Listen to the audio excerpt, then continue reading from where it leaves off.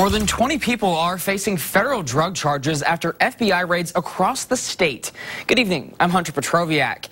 Most of the raids were centered around homes right here in Fort Wayne. Fox 55's Cody Butler is live at the federal court building with more details about where the raids happened. Cody. 121 people are expected to face a federal judge here in Fort Wayne after they were facing several charges of several drug trafficking charges, that is. That includes fentanyl, meth, and cocaine. People living in the neighborhoods where these raids happened tell me they're actually relieved to see the FBI. Typically quiet neighborhoods. That's how people across town describe the areas in Fort Wayne where FBI agents executed search warrants looking for drugs. Well, I'm not happy with it. It's a really nice neighborhood. Pam Lemons lives in the North Highlands neighborhood near this home where federal agents took at least one person in custody this morning. She says it's concerning the FBI was on her street with everything going on in the neighborhood. Hamilton Park is right down the street, and a lot of kids in the neighborhood, a lot of people walk.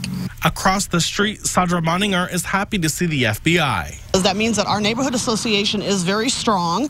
We have people watching out for each other in this neighborhood and reporting things that should not be here. Today's raids were part of the FBI's Joint Safe Streets Task Force with Fort Wayne PD and the Allen County Sheriff. Federal prosecutors say they are making a huge dent in the drug trafficking network in Fort Wayne. I'm sad that it is in our neighborhood, but I'm glad that we're getting them out of here.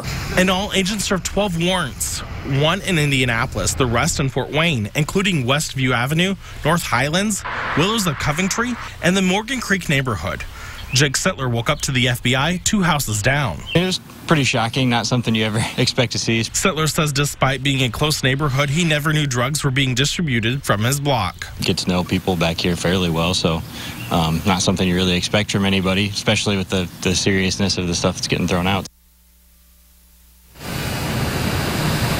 People across the city tell me tonight they have noticed an increased police presence in unmarked vehicles.